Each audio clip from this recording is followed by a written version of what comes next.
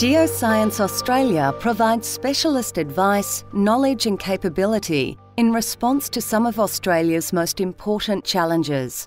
This includes managing the nation's marine jurisdiction and maintaining geoscience knowledge and capability. Geoscience Australia is supporting the multinational search effort to find missing Malaysia Airlines flight MH370.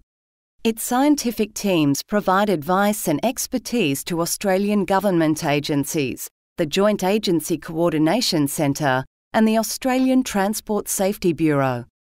This collective effort has enabled the mapping of over 200,000 square kilometres of seafloor in a remote area of the southern Indian Ocean.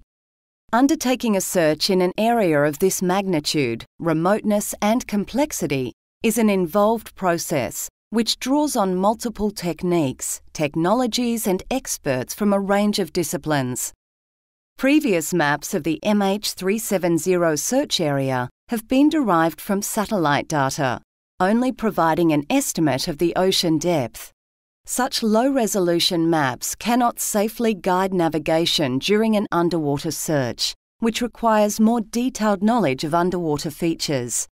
A high-resolution map can be created through a comprehensive bathymetric survey, which collects high-resolution data from the seafloor.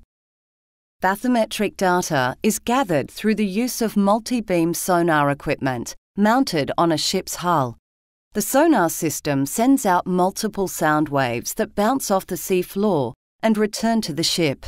The delay between sending and receiving a signal provides a measurement of ocean depth. The strength of the return signal provides an indication of how hard the seafloor is. The ship proceeds through the search area in overlapping lines to systematically capture depth information. Overlapping the lines increases confidence in the accuracy of the mapping and helps to address gaps in the data, which may occur due to factors such as bad weather. Scientists working at Geoscience Australia review, correct and analyse the data to create three-dimensional models and maps that reveal details of the seafloor. Bathymetric mapping during the search for MH370 has revealed a detailed picture of the underwater landscape, identifying potential hazards to navigation within the search area. These include large mountains and deep trenches, some of which plunge to more than 6,000 metres below sea level, along with seamounts and ridges, like this one, which is 34 kilometres long.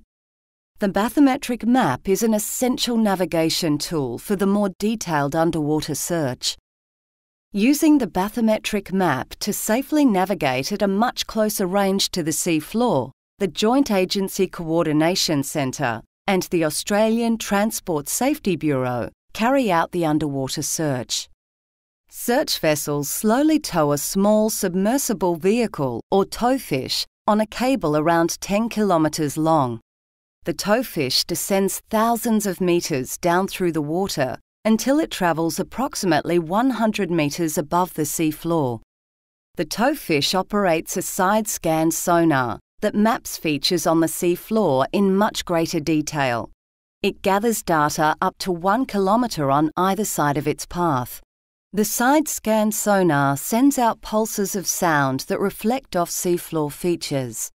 Some types of material, such as boulders, gravel, volcanic rock or metal, reflect the sound waves more strongly than fine sediments like clay and silt.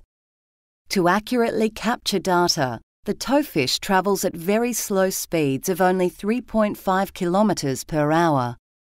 Interpretation of the captured data produces images that resemble black and white photos and reveal a great degree of detail about features on the seafloor. The collection of this highly detailed data aims to identify any crucial evidence of the missing aircraft. Scientists and experts from many and varied disciplines continue to work together to assist in the ongoing search efforts for MH370. The different types of data acquired and analysed through their efforts has proved critical to understanding the environment in which the search is operating. In future, Data from the bathymetric survey will also form a permanent record of this deep ocean and contribute to new scientific knowledge and understanding.